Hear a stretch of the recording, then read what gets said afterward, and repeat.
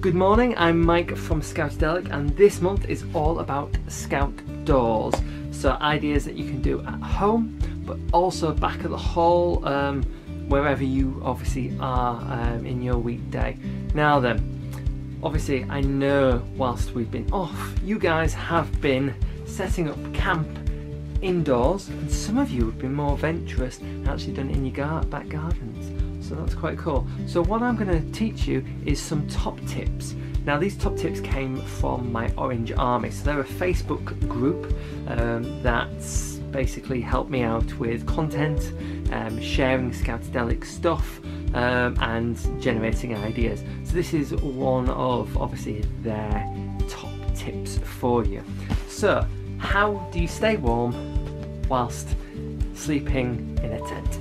Number one, most of us will take a blanket with us, but did you know that actually you get more cold air from the bottom of the tent rather than actually the top of the tent? So you want more underneath you. So you might think in a normal house situation that you'd put your blanket over yourself to wrap you up.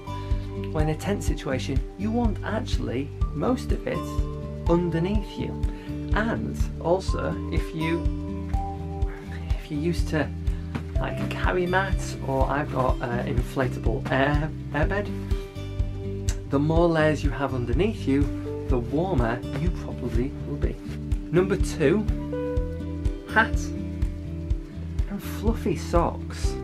It may sound weird, but you want to keep as much heat in your body as possible. So having a hat on whilst you're obviously going to sleep, and fluffy socks. Now fluffy socks are usually better because, well, they're fluffy and they're cool to sleep in, but yes, they'll keep obviously the heat into your body and keep you a little bit more toastier than you would normally.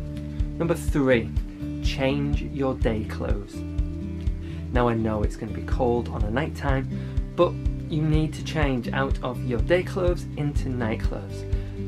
If you are like sort of going to be freezing cold for that pure few seconds, then what you can do is obviously warm up obviously the clothes that you're about to wear with your body heat, or like if you've got like a few layers, put under your jumper just to get it warm, sit on it, anything like that. But definitely change out of your day clothes to your night clothes, and obviously back in the morning again. Number four, roll it back up.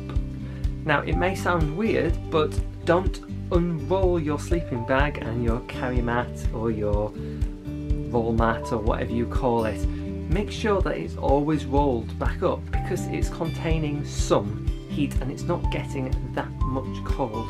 Okay, it may sound weird, but I always got taught that when I was a scout, that you roll it back up and then obviously roll it back out during the night. Number five, it takes two to keep the tent warm. So if you're on your own, you know, you can cuddle something that's orange, or if you are fortunate or unfortunate to be sharing a tent with other people, my advice, pack some earplugs, because you never know, one of them may just snore in the middle of the night. And I always pack this so that I know exactly where they are, so I don't disturb anyone. I can rummage in my bag, get them out, put them in, boom, sleep hopefully better than I would have.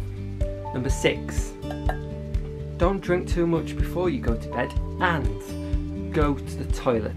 Trust me, there have been many a time that I have got snuggled down, got nice and warm, ready to fall asleep, and boom, I need to go to the toilet. So we tell that to obviously the cubs and the scouts and everyone else, to go to the toilet before you go to bed. Well, you do the same. Simple.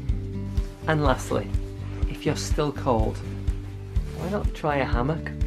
Just saying, I have found that I'm more warm and toasty in a hammock swinging from two trees than I ever have been in a tent on the floor. The hammock is obviously off the floor, so you're not getting the cold air directly from the ground, and kind of rocks you to sleep. And now and again, if you do get a good enough like sort of ground sheet over you, you might be able to see the stars. What more is that? So I want to thank the Orange Army for helping me out with this video today. If you have any further tips, then comment below. I'd love to hear it on Facebook, any of the social medias that we're on. And also today, our amazing Orange Army can get their hands on these exclusive Orange Army neckerchiefs. They're only available to the people in our Facebook group. So yes, they'll be enjoying that surprise today. Otherwise, I want to see what your tips are on social media, so don't forget to tag us in, and yeah, I will hopefully see you soon, so don't forget to like, subscribe and share and all that jazz, and I'll see you again soon for another one of these. Bye!